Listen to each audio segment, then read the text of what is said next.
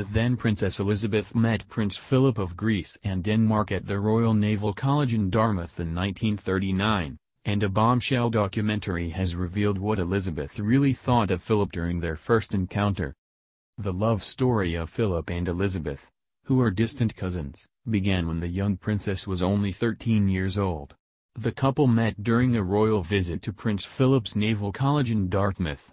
According to royal author Philip Dampier, it was love at first sight and they started to write to each other.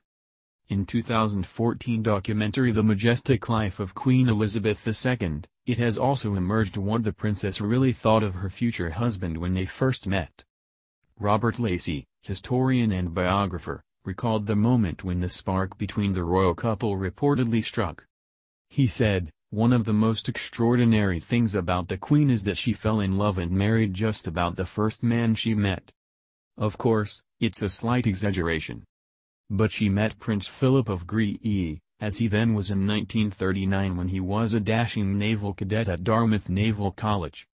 She had met him before at family occasion, but this was the occasion when, by her own account, the spark was struck."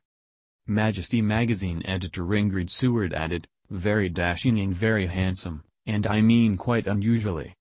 She actually thought this man is wonderful, you know, as a 13-year-old could think.